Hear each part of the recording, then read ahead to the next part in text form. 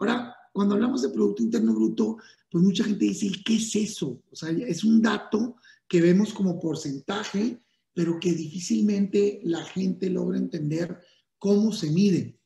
La mayoría de los economistas han llegado a la conclusión de que hay 4 grandes motores de la economía, que son los que mueven el Producto Interno Bruto. O sea, Producto Interno Bruto significa consumo, más inversión, más gasto público, más la balanza comercial, que son las exportaciones menos las importaciones. Eso es el Producto Interno Bruto. Son 4 variables grandes en términos generales que tienes que seguir y que si se comportan de manera positiva, la economía de un país, el valor de todo lo que produce crece.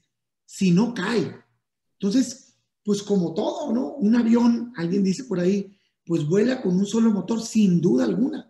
Pero yo les pregunto a ustedes, ¿en qué avión prefieren ir? ¿En un avión que tiene sus 4 motores funcionando bien? ¿O en un avión que se le quemó uno y le quedan 3? ¿O que se le quemaron 2 y le quedan 2?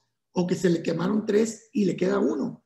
A lo mejor y te salvas, pero la probabilidad de estrellarte si tienes 3 de tus 4 motores de la economía caídos es mucho mayor.